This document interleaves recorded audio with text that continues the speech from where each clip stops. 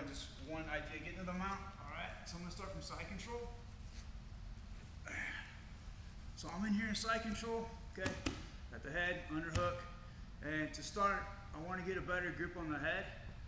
So on my underhook, I'm just gonna open his arm a little bit, just walking my hand up. When I do, the hand under the head can reach under the armpit, and there's like a tendon or whatnot here under his armpit that I can grab onto. So I get to that, and that allows me to pull with this hand and get a real generous shoulder pressure, right? Without having to lean over. If I don't reach with this hand, if I have like a gi grip here, and I try to give that same pressure, I have to lean into him, and my weight's way forward. I don't want that. So if I open and just grab in the armpit here, I can pull him in. And now it's hard for him to turn his head towards me, okay? This works gi and no gi. If you can't get to the armpit, you know, you can, on the gi, you can grab the emblem here, grab them and pull. But man, this is so much better if you get to the armpit there. So that's the first grip. Now I'm going to slide my leg over to the mount, so I need to have space over here for my leg to go into. So I'm going to open that, make sure that's there. I start to move my knees in, forehead to the floor, okay? And this gives me a base, so if he bridges or something, I have a base on the floor, I won't fall off. I'm going to slide my knee up and hook his hip here. I got a lot of pressure and it's going to stop. And a lot of guys, as you start to move in, he's going to try to bridge me off. As soon as he bridges, boom, that's my time to go. So while he's bridging, I mount. So he's in the middle of a bridge, he can't react to my mount. If I'm not careful, I just bring this leg across, he can catch me in the half guard. But if I'm in here and he bridges, he tries to catch me, I'm already in. So that puts me right to my mount. Okay. When I get to the mount, we'll stop here. I want to be on the laces of my shoes. My big toes kind of pointing in. And if I need base out to the side, you can open the knees up wider. Okay, and that gives me my left right. I don't want to go out here like this. While I got the base, it's easy. Just with his legs, he can put the half guard back on. Give that to him, right? If I have my legs here, you can't really get the half guard back. And I've got it just as good a control side to side. So one more time. Side control. Open up. Make that grip. Pull in. Some good shoulder pressure here. Put my forehead on the floor as I come up. Open the space. He's going to bridge. I'm going to come straight to the mount. And just stop here. 3 seconds, I get my points. 1, 2, 3, 4 points for the mount. Okay, I'll start with that one, keep working on the build line. 1, 2, 3. So start the technique from the side control so you can keep working the mount. Come in, okay? Heads down, coming through, boom, open that space. If he doesn't bridge, I can go to the mount. Same way, except for my foot. I don't want to pass it below his belt very much, because when I come through here, he can always catch that foot, right? So if I'm in here and he's not bridging, then I'll bring my knee up towards the armpit and then bring it through, all right? So it's just a variation. Otherwise, off of the bridge, you're going to have that moment always just go. Don't even worry about the position, just go. All right, I get here. A lot of things I could go for an Ezekiel if I have the head stuff, but I'm going to sit up. I want to work on the cross choke. Okay? So when I sit back, anytime I sit up in the mount, I'm not just going to sit here. I want to have my hands or something, so I like to grab the hands to the wrist. And that gives me control. Or if he throws a really hard bridge, I've got something to hold on to keep me from falling down. And it keeps me from grabbing, pushing, all that. So if I'm here and I go to sit up, he's probably going to be defending the neck, you know, that gives me something to grab onto. If I'm sitting right on his hips, so I take the worst part of that bridge if I'm sitting on the hip. All right, anyhow, let's go straight to this choke, and then we'll go over after that and break it down some ideas for getting a hand on the collar. So right now there's no defenses, he's just laying there. So I want to go 4 fingers, palm up, first grip, coming here deep. Remember, I'm going to be choking his carotids here. So I need my wrists in here to be even with the neck. So if I make a shallow grip, it's not deep enough. I want to come deep, knuckles on the floor. All right? Now when I put this hand in palm up, it goes in, I got the flat part of my wrist on his neck. Not going to choke so well. All right? So I put this in, and then I go palm up and I drop my elbow down. I'm heavy on the elbow. And that's going to help me to, 1, get the wrist in the neck, and 2, give him some pressure. Okay? Kind of set the pace of how this is going to be for him from here on out. Right? Lots of pressure. Now, if I'm here, I got my hands on each side. If he tries to push me to his left, I got a base here. But if I use this hand, he knocks me off to the left, I'm going to fall down. Right? So as soon as I give up this grip, I'm going to cheat my way to the other side. So now if he tries to push me over there, it's going to be kind of hard. Ways he can kind of build it, but it's not going to happen right off. So here we are. Now I'm going to go 1, 2. Now a little different than what we did last night. I'm going to drop my elbow down. I got my forearm on the ground for base. I'm going to do more than that. I'm going to put my forehead on the ground too. And I can start to use my elbow, my forearm to open up his neck. And I'm looking to bring my thumb in the collar here.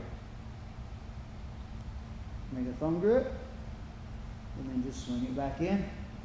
Forehead stays on the ground. And now I can choke. Okay. I always want to have my head on the floor while I'm doing this. Because if he throws a really hard bridge, I've got base. If I'm a little bit off the floor, I don't want to do it because it hurts. I'm going to hit the floor. I might go stay on top, but I'm going to have a headache, right? So I just keep my forehead on the floor for base the whole time. 4 fingers, palm up, turn it up, heavy elbow, keep my weight, base, base. Got my whole forearm here, base. Now I'm looking here, and I just start to open that up, open that up, open that up until I get my thumb in. I'm really pushing this head up to the side. Thumb's in the collar. Now I wheel it back in. I'm bringing this back under that jawbone, right? Here, and then just swing back to the middle. And now I choke. Anytime I do a mounted cross choke, my head always goes on the floor on the side and my hands on top. So if I went here, my head would be on that side. But since I'm going here and then thumb over, head stays on that side. Okay.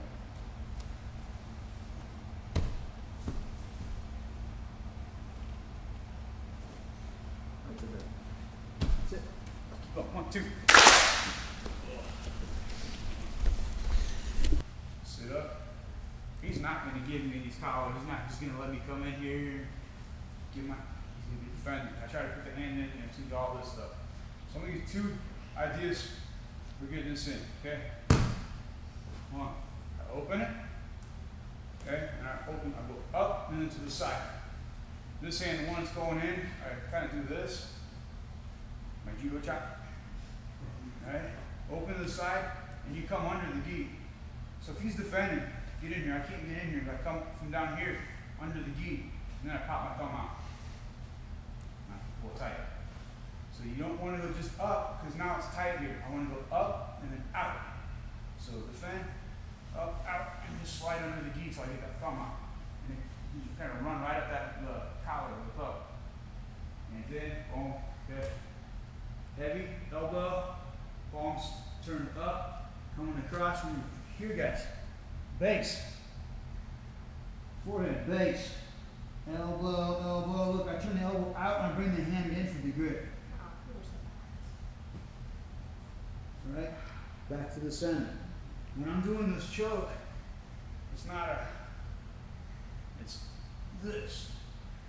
So if I'm in here, I drop my chest into the hands. I just push and get the pressure here. Kind of poof your chest into the hands. And like you're sprawling your weight there, right? So again, he's defending. Up, out, under, slide it in, just pop the thumb out. Boom. And now I'm in. Elbows out, thumb comes in, and back. If he's bigger, and I'm having a hard time riding here, I'm right on his hip, then I'll go to my toes and I can kind of come up a little bit, okay? And that'll separate me a little bit from the hips, so if he bridges, it's not going to be such a force that's going to push me off. So I can be out here and just kind of come up a little bit, but I stay on my toes, and I can drive off my toes at the chest right into the choke, okay? All right, second one, he's defending. 2 hands. I got all my fingers here, right? Just grab the lapel and open it. So he's not going to let me do it. So don't let me. You need to go Americana. I'm going to push it down, and then my grip. He's defending hard. 2 hands.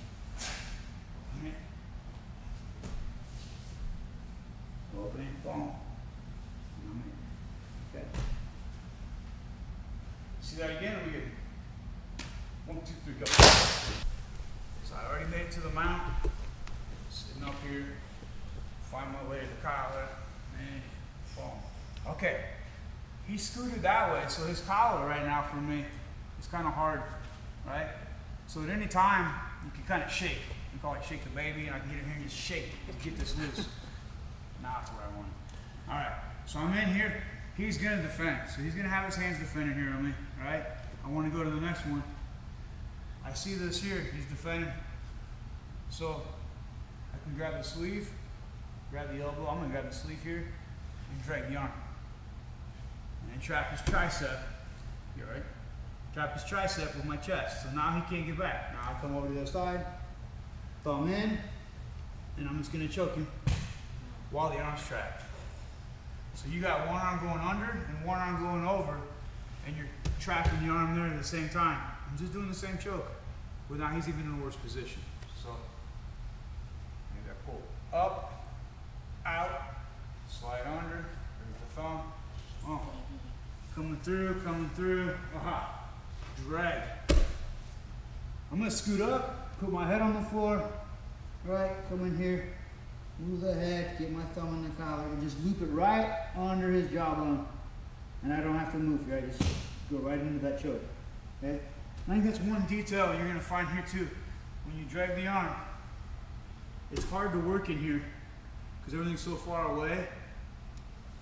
Just move forward. Boom, head on the floor. Can you move your arm out? This sucks, doesn't it? Yeah. Move his head out of the way. Pop, pop, pop, right? Thumbs in. Go under the jawbone. You'll feel the neck. And then just finish your choke. Light pressure on the shoulder. Keep it worse on your neck. You guys want to see one more? Okay, let me get involved here. I keep hearing his neck pop. Anyone? Sure. You got a good left shoulder? Sure. All right. You until it down. So here. All right. Up. Out. And then. I'm starting to set this up. I see this. 4 fingers. Or the elbow, depends where I'm at. And I could be at this stage of it right here. Just decide to come back. Here. And try. I scoot up. Put my head on the floor. And then I can get this in here, just open that up, find the thumb. Oh, I'm in. Okay, finish that. 1, 2, 3. Nice, I love it. Are you recording? Yeah.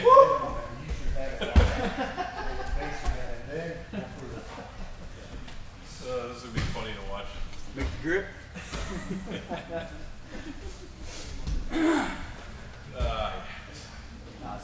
I showed you that.